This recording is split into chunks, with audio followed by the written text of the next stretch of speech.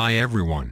In this video, we will show you how to add a Google account to your Samsung Galaxy S24 Ultra. These same instructions will apply for the Samsung Galaxy S24 and S24 Plus. First, open Settings. Under Settings, you want to go to Account and Backup.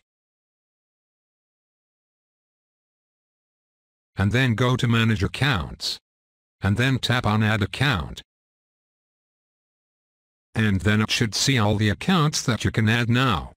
If you had already added a Google account, whether you're setting up your phone, you can add another one. Tap on Google. And at this point you want to just go ahead and sign in with your email address and your password. And you might be asked to of course verify the owner of your account. To do that, and then you have to agree to the terms of service. And that's it. As you can see, you're now inside the Google account.